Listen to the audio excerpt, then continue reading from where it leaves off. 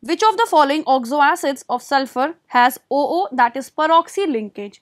Students, in this question we are given with 4 oxoacids of sulfur, that is H2SO5, H2S2O4, H2S2O7 or H2S2O3.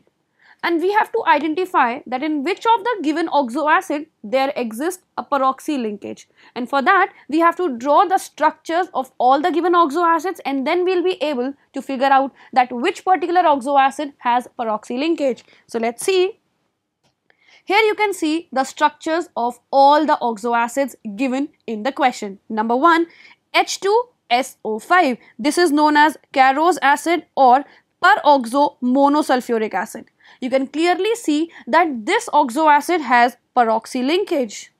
Moving to next, H2S2O4, which is known as dithionous acid. You can clearly see that there is no peroxy linkage. Moving to the next option, H2S2O7, which is known as oleum.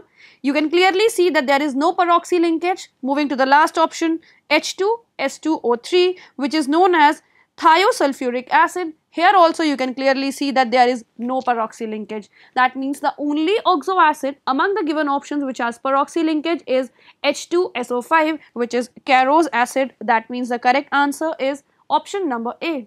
Moving to the next question. Most effective ion for the coagulation of As2S3 sol is aluminium ion, that is Al3+, Mg2+, Cl- or SO4 2-. Student, we know that As2S3 is a negatively charged sol, and for this we need to know that it can be easily coagulated by cation having highest charge. That means aluminium ion will be most effective for the coagulation of As2S3, that is a negatively charged sol. Moving to the next question. Lactose on hydrolysis gives option A, alpha D glucose and alpha D fructose, option B, beta D glucose and beta D galactose, option C, beta D glucose and beta D glucose, and the last option is alpha D glucose and beta D galactose. Student, for this question we need to understand the structure of lactose. We can clearly see that lactose is composed of beta D galactose and beta D glucose. That means on hydrolysis, lactose gives beta D galactose and beta D glucose. So the correct answer is option number B. Moving to the next question. Find out the solubility of magnesium hydroxide in 0.1 molar NaOH. We are given with the solubility product of magnesium hydroxide, which is 1.8 into 10 raised to the power minus 11. The options are 3.24 into 10 raised to the power minus 10 molar. The next option is 1.8 into 10 raised to the power minus 9 molar. The next option is 3.24 into 10 raised to the power minus 9 molar. And the last option is 1.8 into 10 raised to the power minus 10 molar.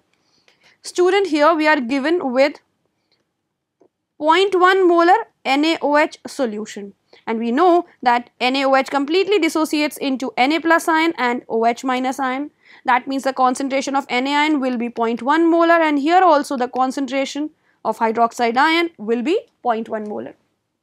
Since we are given with magnesium hydroxide, which dissociates into magnesium ion and hydroxide ion. I am assuming the solubility of magnesium hydroxide be S mole per liter. So this will be S and this will be 2S plus 0.1. This 0.1 came from NaOH.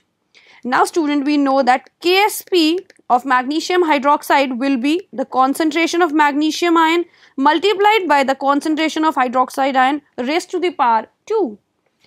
Since the value of the concentration of magnesium ion will be S mole per liter, and here it will be 0.1 raised to the power 2, since the value of 2S plus 0.1 is approximately equal to plus 1, because the value of S is very smaller than 0.1.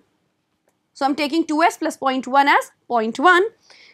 Let's put the value of KSP in the given equation. The value of KSP is 1.8 into 10 raised to the power minus 11. Now the value of S will be 1.8 into 10 raised to the power minus 11. 0.01, which is equal to 1.8 into 10 raised to the power minus 9 molar. That means the correct answer is option number B. Moving to the next question. The incorrect option for free expansion of an ideal gas under isothermal condition is, the options are delta H equals to 0, delta S equal to 0, delta T equal to 0, and the last is W equal to 0. Let's start this question, students. Students, since we are given with isothermal free expansion,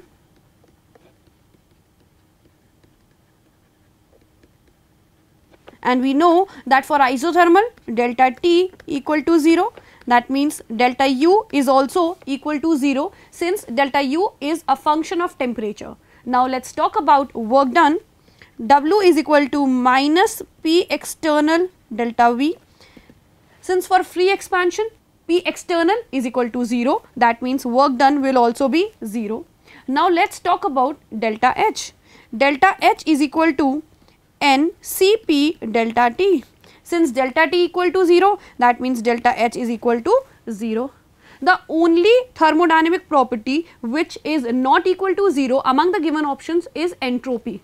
Since for expansion entropy increases, that means the correct answer for this question is option number B. Delta S is not equal to 0 for free expansion of ideal gas under isothermal conditions. Moving to the next question.